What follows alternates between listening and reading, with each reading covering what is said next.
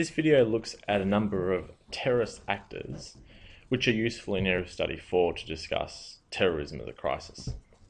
In particular, we'll look at one example of state terrorism, Indonesia, and one example of a non-state terrorist group, a religious group, Jemaah Islamiyah.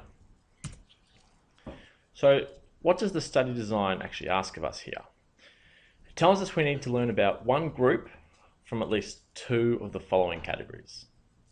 So, for this particular video, that one group will be state terrorism, so one state terrorist actor, and a religious group, Jemaah Islamiyah. And these images capture that.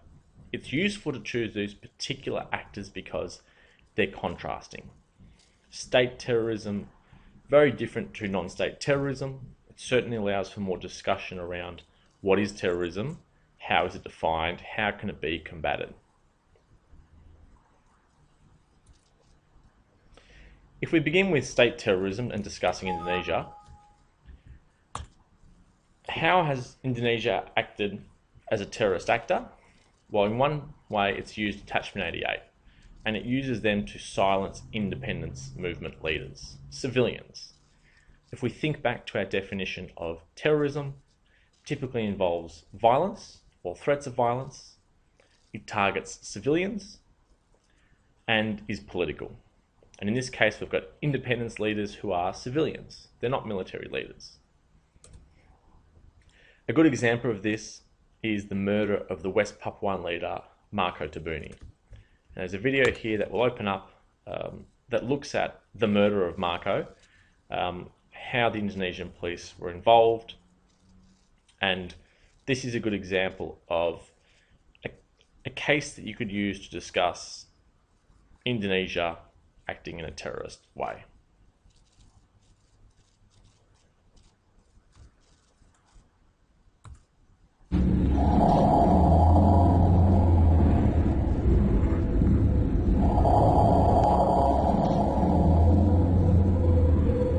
It's just after 9 a.m. on Thursday the 14th of June, and on this street in the Papuan capital, a killing is about to take place.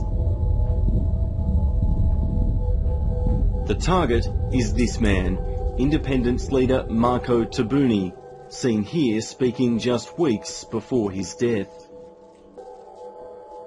He is like my family. He is a martyr of revolution. He is a leader of West Papua. I've researched this.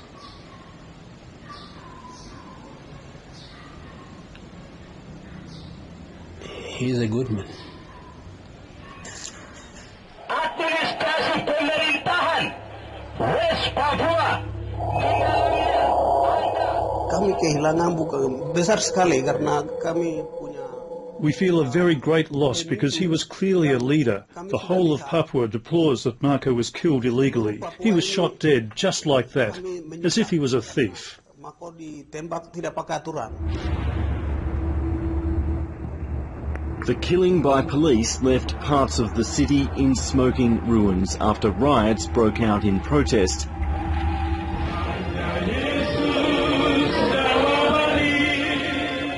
At his funeral, thousands mourned Marco Tabuni.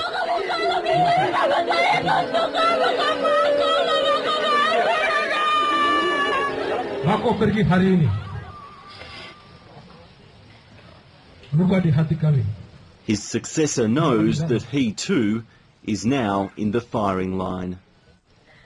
The 3 days after Marco Tabuni was dead by Indonesian, they sent a text message to me. They said to me that after Marco Tabuni is dead, you are the next. You'll be next. Yeah, I'll be next. I mean, it's not new for us. It's already happened to us. Do you know where the message came from? I know that it's come from the Indonesian intelligence. The killing of Tabuni was a coordinated police effort. And 730's investigation in West Papua raises serious questions for Australia because the funding and training provided by Australia for counter-terrorism now appears to be being used to crush the Papuan independence movement and assassinate its leaders. We've come to West Papua to find out more about why Marco Tabuni was gunned down by police in broad daylight. And at this safe house on the outskirts of Jayapura, I'm about to meet two witnesses who are brave enough to tell us what they saw. Now, in both cases, the men fear for their lives, so we've agreed to conceal their identities. But their accounts are compelling. As activists, we already knew this was a game played against us, and we have strong reason to believe that this is the work done by Detachment 88. Detachment 88 is the elite Indonesian police unit established in the wake of the Bali bombing, trained in forensics, intelligence gathering, surveillance and law enforcement by the US, the UK and Australia. They've played a crucial role in Indonesia's counter-terrorism efforts. They're ruthless, often killing suspects, but their anti-terrorism mandate is now creeping into other areas, like policing West Papuan separatists, and human rights activists are concerned. Oh, there is no doubt that they are there in Papua. I believe that. This leaked video surfaced last year. It shows Detachment 88 after they'd reclaimed a remote airstrip from militant separatists.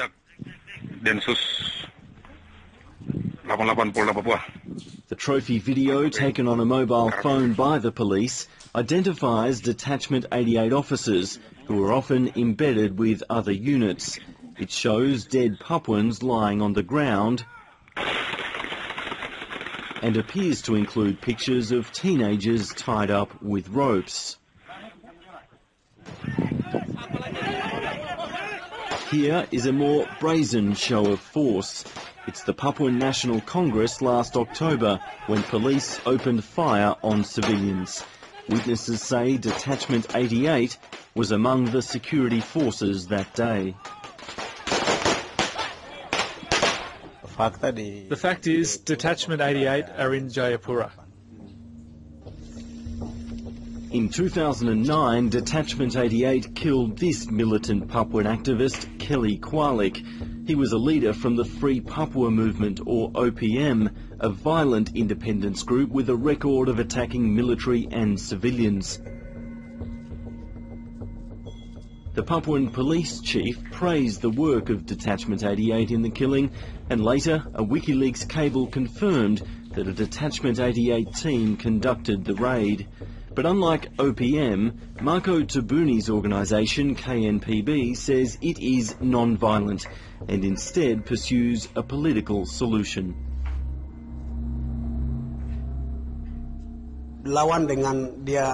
His way of fighting back was by doing interviews and press conferences. It was gentle. He wasn't violent. People say he had weapons and so on, but I was often at his house and never saw a pistol, and nor did my friends. We really don't believe it.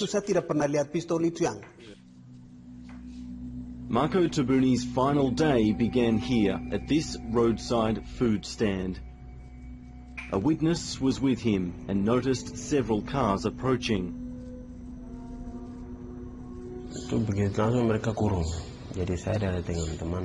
As soon as they got out of the car, they surrounded us. There were two of us, me and a friend, and Marco in the middle.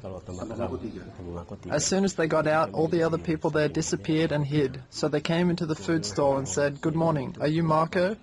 The police chief would like to see you." The men had arrived in unmarked cars and plain clothes. Tabuni ran. He got free, he ran across the road, he ran about 2 meters alongside the taxi rank. He ran along the taxi rank and tried to climb down into a gully, a drain under the bridge. He was shot in the leg. He was shot but still tried to escape. Then they shot him in the torso. So this is the street where Marco Tabuni was shot. He came down here to buy some betel nuts to eat. A group of unmarked cars arrived. The police jumped out, tried to arrest him. He fled, and they shot him right here on the left-hand side. Now, we can't get out and film here because ever since then, The police have been keeping a very close eye on what goes on around here, and especially on people who try to find out exactly what happened. From here, Tabuni was thrown into the police van and taken not to the nearby Catholic hospital, but to this police hospital at least 20 minutes away. This witness saw the authorities bring him in. He came in. I was shocked. I didn't know what had happened, and it was a shock. They brought him in, and all they did was wash off the blood. This eyewitness says the police were from Detachment 88. Iya, memang dari penampilannya saja sudah tahu. Terus I could tell, just from the way they looked. masuk itu, And when they brought him in, the people carrying him were wearing masks. There were two wearing masks, the ones who had hold of him, and they took him into the emergency ward. So I'm going to stop the video there, but it gives you a good idea of some of the actions of Detachment 88 in West Papua, and it gives you a specific example of one action, that is the killing of a civilian to intimidate, so for political reasons, to intimidate other independence leaders. There are other examples of the military in West Papua causing the deaths of thousands of West Papuans, and also the fact that there are now laws which lead to the arrest and imprisonment of anyone who flies the Papuan flag, the Morning Star flag. So you put these together and it paints a picture of one potential terrorist state. And the key word is their potential. It would be a brave person to go out and say Indonesia is a terrorist state, but your language around Indonesia as a terrorist state is going to be one which is about allegedly committing terrorist acts, or it could be argued that Indonesia is a terrorist state or supports terrorist acts. So several reasons why Indonesia would want to use violence. One, they can use it to eliminate the threat to their sovereignty, the threat of independence, of secession of West Papua. Two, they might actually use violence to stamp out terrorism, but also this can have the unintended consequences of harming civilians.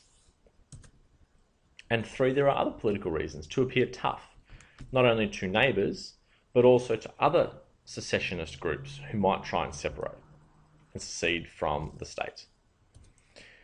There are a number of quotes here which I won't read through, but you can pause this video and read through these. They are quotes from a colonel who has been a leader in one of these regions and his views on separatist movements and how they should be crushed.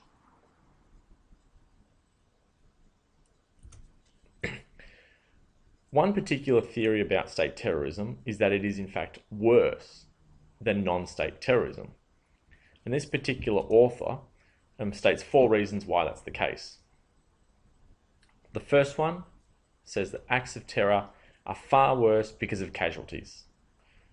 States have the capacity to cause far greater casualties because they are in control of their military. So they have far more resources available to them. State terrorism is worse because of the secrecy and deception associated with the acts. So states can justify acting in secrecy. State terrorism can be worse because it actually breaches the moral codes which states typically preach to other global actors. And so if they undermine these codes, then it's possible that there are repercussions for other global actors who now can also violate the same codes. And finally, if we consider that terrorism is often the only course of action available to non-state actors, we have to remember that this isn't the case with state actors. State actors have many courses of action available to them, many types of power that they can use. Diplomacy, political power, economic power. Often, non-state actors don't have access to these other types of powers. There are a few questions here which you may wish to attempt. In contrast, we have a non-state religious terrorist group. And we're going to look at Jemaah Islamiyah as that group, You have an image of the leader here, who was arrested and is currently serving a prison sentence in Indonesia. He was implicated in the Bali bombings of 2002. So the aims of JI are to establish a pan-Islamic state across Southeast Asia. So a new state in place of where Indonesia, Malaysia and the Philippines currently are. And they want this to be governed by a very strict version of Sharia or Islamic law. What they also wish is a pure form of Islam, a very strict following of the Quran. Their roles involves increasing their supporter base, but also performing terrorist acts. Terrorist acts to increase awareness of who they are and to intimidate Western people and Western businesses in the region. In terms of their power has been shifting. So they have the power to plan and execute large-scale bombings, and we'll have a couple of examples in a moment. They also have the power to work with terrorist cells across the region. However, their influence has been waning in recent times because of counter-terrorism programs like Detachment 88. More and more of JI's operations have been caught out, investigated, stopped before they were executed, and they've had less chances to increase their number of terrorists. So their influence has been diminishing in recent years, especially since the forming of Detachment 88. A couple of examples here of this non-state actors' actions. The 2002 Bali bombings, first and foremost, probably the most significant. However, there are also attacks on the Marriott Hotel and the Australian Embassy. All three of these attacks are against Western targets. They're political in nature. They're meant to intimidate the Western influence in the region. There's a statement here from JI, which clearly says that they're attacking Australians, that they want Australians. It says, quote, "We advise Australians in Indonesia to leave this country, or else we will transform it into a cemetery for them."